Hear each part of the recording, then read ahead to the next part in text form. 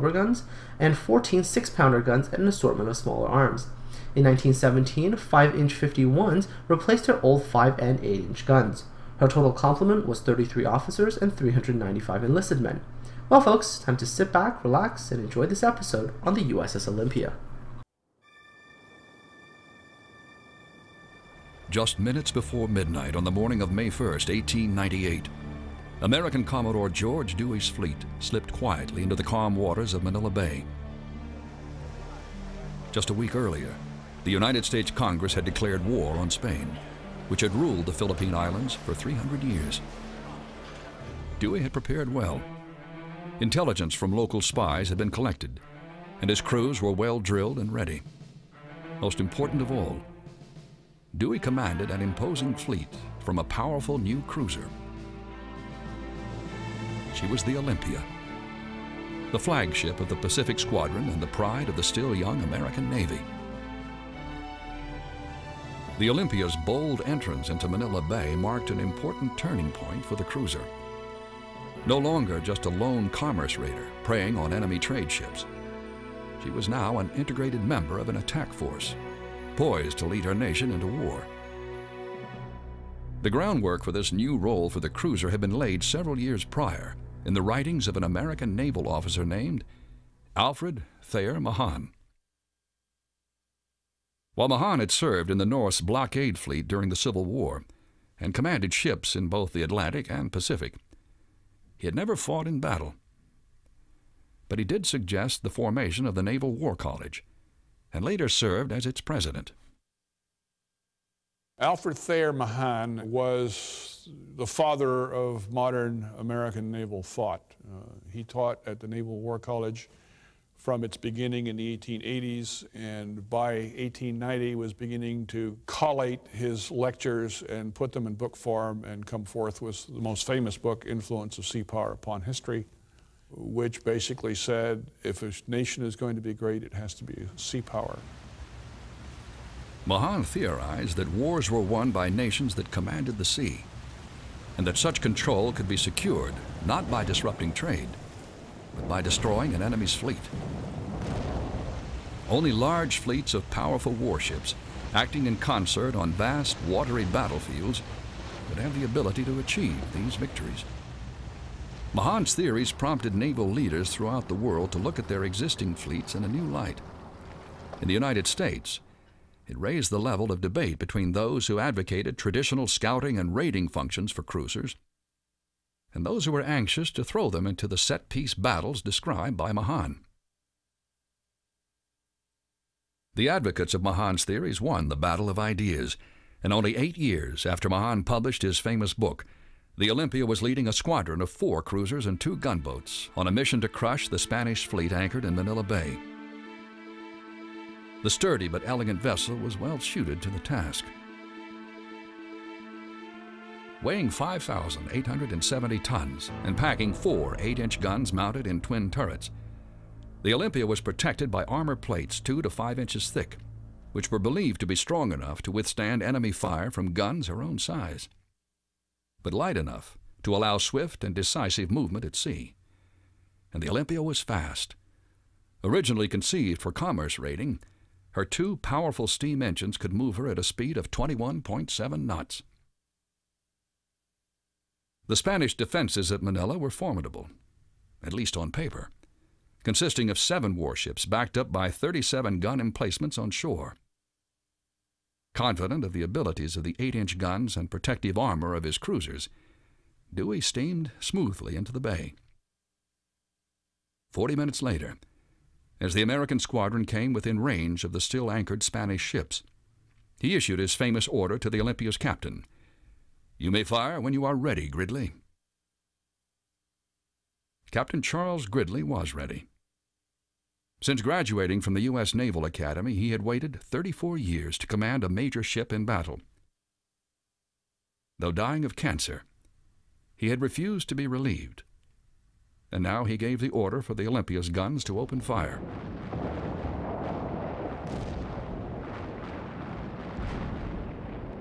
Though they were shooting at stationary targets, the results were less than ideal. Of the 4,000 rounds fired by the Navy at the time, only 2% hit. And it pointed out the need for improved gunnery and eventually culminated in the creation of a centralized fire control system for warships.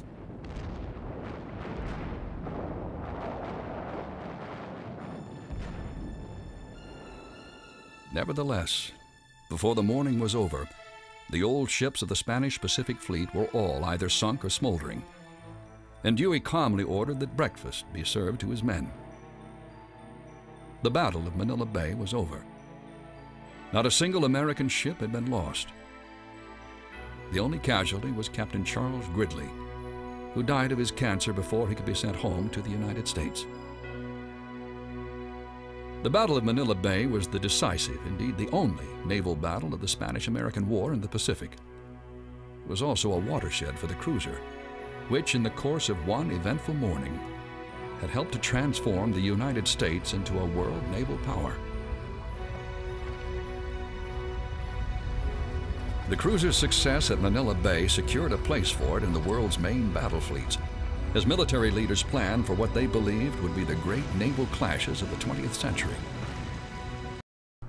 The Olympia was decommissioned for the first time in November 1899. She was recommissioned in 1902 to serve as the flagship of the Caribbean Division. Over the next few years, she spent her time patrolling both the Atlantic and the Mediterranean.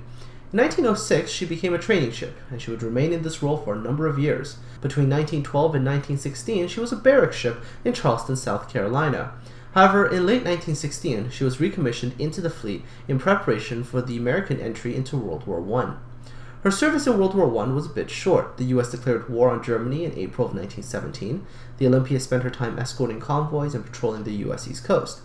However, on June the 15th, 1917, a mere 2 months or so later, she ran aground and spent the next 8 months in a repair dock. Her next operation was carrying an expeditionary force to Russia to act as peacekeepers, as Russia was undergoing a communist revolution. After World War I, the Olympia continued to fly the flag and conduct goodwill visits at various Mediterranean ports. She also conducted aid missions, such as bringing refugees who had fled the war back to the Balkans. While she continued to serve for a few more years, one of her final missions was quite memorable. On October the 25th, 1921, the USS Olympia was responsible for bringing back the body of the unknown soldier from France. Here we see the Olympia as she is today. This is her aft 8-inch guns.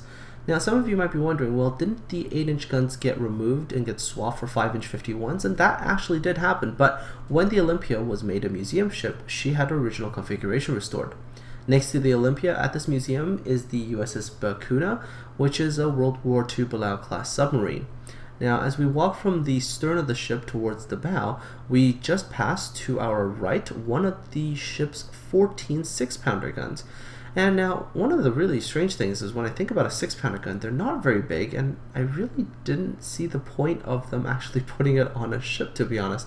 Potentially, this is the reason why later on we didn't see these tiny little caliber guns anymore. As we continue our little trip from the stern of the ship to the bow, we pass by two of the Olympia's funnels. These are actually quite distinguishing features for this particular ship, and it makes her a bit easier to identify when you're looking at her in the photos. Now, one of the things I've noticed is, at least when you look at the top, the upper deck of the ship, she does seem to look like she is in a reasonably good state, and you don't see a lot of rust, you don't see a lot of problems. Most of the things are relatively well painted and stuff. However, when I show you some of the video from down below decks, you should see that this ship is actually in desperate need of repairs, and they're sort of just making do with what they've got so far. Anyways, this is the original ship's bell from 1893 when the ship was being built. And this bell is located pretty much near the first funnel and right behind essentially where the bridge deck is. Now, the bridge deck, compared to a lot of more modern battleships, or actually warships, is really, really small and quite, comparatively speaking, quite open and not very armored in this case. So take a look here, right to the left here. This is the actual bridge of the ship with the wheel, the compass, the speed selectors, and there's like a table there, I guess, for maps to figure out where to go, and one chair. So Not the most amazing, I guess, bridge that, most of us have seen compared to, let's say other ships. But, I guess it got the job done and that was okay. So here we are looking down the length of the ship. The Olympia is not a very big ship. She's only 344 feet long, or 104 meters, compared to the nearly 270 meters or 887 feet for an Iowa-class battleship. Here we're now looking at her forward 8-inch guns, and this brings us to the end of our little tour. Now we're going to go below decks. This area here is called the Officer Saloon, which is basically an area reserved for the Olympia's senior officers. Now, these rooms that you see here were basically the living quarters for these officers. Now, compared to what the ratings got, the officers lived in awesome conditions. Now, the seating area in the middle here actually hides an ammunition hoist, which brought up shells for the rear 8-inch guns from the magazine below. Now, I really like warship designers for this. They are always able to find space to do things with, and I'm always impressed by that. Anyways, the floor of this area that you're walking on is actually the original Douglas fir deck, which was freshly varnished in 2002. So essentially, walking on a piece of history as well.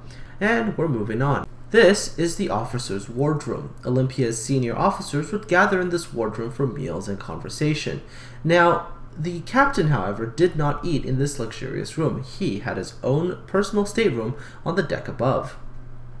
Next up, we have the general crew area. As you can tell in the Olympia, the crew slept in hammocks, quite a huge difference from the cabins of today's warships. Interestingly enough, though, there is another one of the ship's 6-pounder guns. Now, they seem to be placed in very interesting places. I wonder how they handled and dealt with ammunition safety and things like this. The Olympia was also the first ship in the US Navy to be equipped with mechanically chilled drinking water dispenser, also known as a scuttlebutt. The Olympia was also equipped with her own printing press so she could print out official documents, and also the shipboard newspaper, the Bounding Billow. She also had a well-equipped surgical room, as you can see here. This is one of the Olympia's 5-inch casement-mounted guns. To fire these guns during combat, the porthole-looking plates would be unbolted and lowered so the gun would have the ability to traverse. The 5-inch guns were aimed what can only be described as an iron sight. These were pretty ineffective and led to really low hit rates during combat. But onto the saddest topic of all, the Olympia is currently in really poor shape. Her hull is rusting, and there are holes at the waterline that are clearly visible in certain areas of the ship.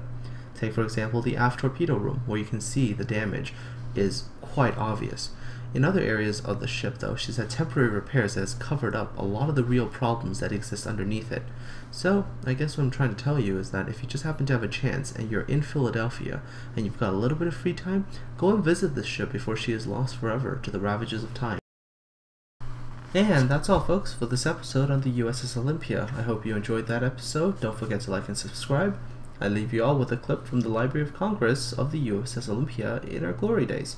Take care, and I'll see you all on the high seas soon.